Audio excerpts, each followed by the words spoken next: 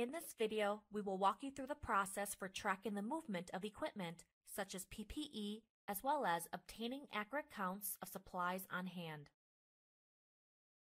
During this time, being able to track equipment and supplies as they are distributed, as well as who has been in possession of what equipment, is more important than ever. Whether the resource is PPE from the Strategic National Stockpile or from donations, Salamander allows you to quickly import existing data into Salamander Live and start tracking immediately. From there, you can perform audits and make adjustments to quantities on the fly, track the issuance and return of supplies, set alerts to reorder supplies, perform maintenance, handle inspections, and add notes, such as when assets were sanitized or sterilized, time and date stamp visibility on activity, run real-time reports, and manage donations or assets on loan.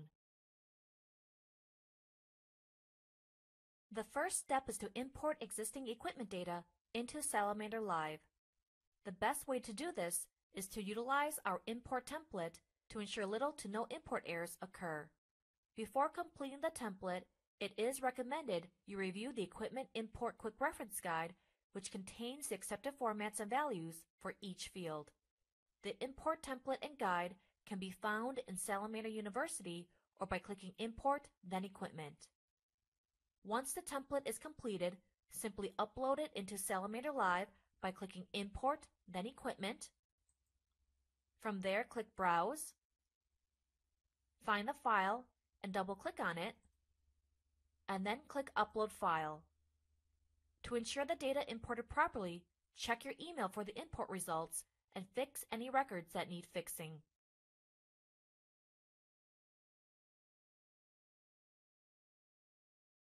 Once the data has been imported, as an option, you can print a tag containing a scannable barcode for each equipment. These barcodes can then be scanned directly into the inventory app and be tracked for usage, audits, and return. To print tags, select the equipment and then click Print. In the Print Selections window, select your printer and tag design. Two recommended designs are the 2x1, which would be placed directly on the item, or the 8.5x11, which prints up to 10 barcodes on a sheet that can then be put into a 3-ring binder for easy scanning at any time. Using the Inventory app, you can manage the issuance and return of equipment on a person-by-person basis. With each equipment being returned, you can easily change its status so that it can't be reissued out. On top of this, you can perform audits and make changes on the fly. To issue out equipment, log into the Inventory app and on the issue screen, either tap the item to add it to the cart or tap the scan icon to scan the item's barcode.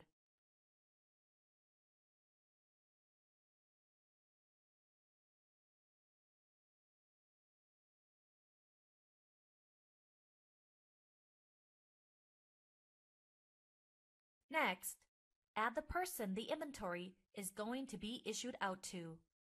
You can either tap the person icon to download them from Salamander Live or scan their Salamander ID tag.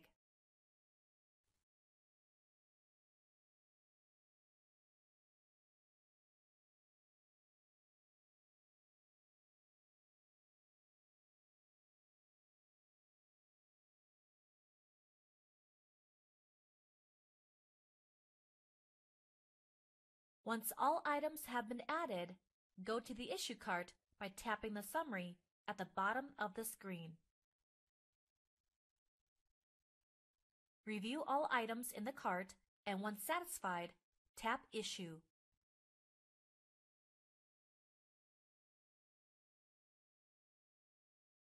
When equipment is ready to be returned, tap the menu and select Return Inventory. All equipment and who they have been issued out to will be listed. Either tap the equipment or tap the person's name to add all equipment listed under their name to the return cart. If the equipment has been labeled with barcodes, you can tap the scan icon and scan them for return. Once all equipment for return have been added, go to the return cart by tapping the summary at the bottom of the screen. Review all items in the cart. If an equipment is returned damaged or is missing, tap the More menu to change its status. Once you're ready to check everything in, tap Return.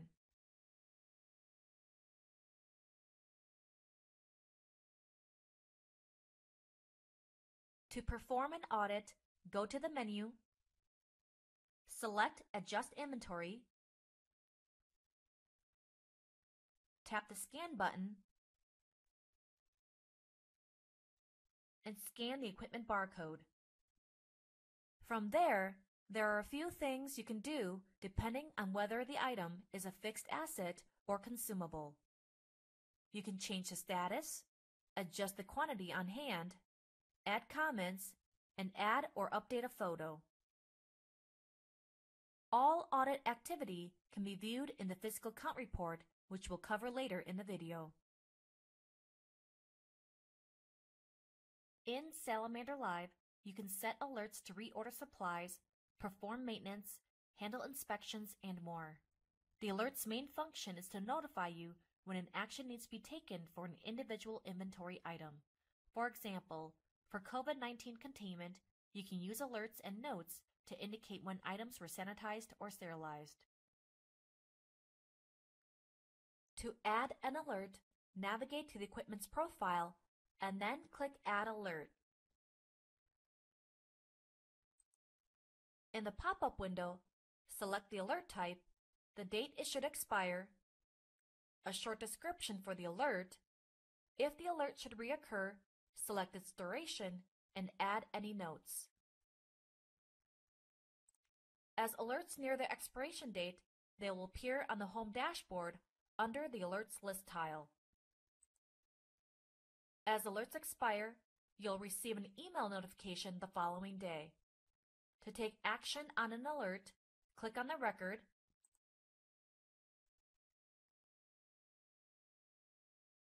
and then click on the alert to edit it.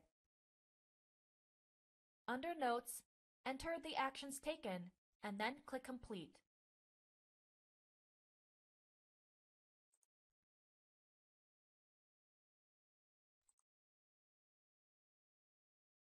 Once an alert is completed, the activity is date and time stamped for reporting visibility. In Salamander Live, there are a multitude of inventory reports you can download. In the alert reports, you can view when inspections, maintenance, reorders, etc. were completed, as well as any that are pending or expired. The note history on a piece of equipment can help provide peace of mind to the next person being issued the equipment. With the Physical Count Report, you can view when items were audited and adjusted and by whom. The Issued Inventory Report allows you to see what supplies or equipment has been issued out and to whom. You can use the data to track equipment that was issued out to responders who contract COVID-19 and create an alert to sanitize them. And last, the Consumable Usage Summary and Detail Reports reports on what and how many consumable supplies were issued out and to whom within a date range. You can use this data to see what supplies are issued out most and increase quantity on hand to accommodate the demand.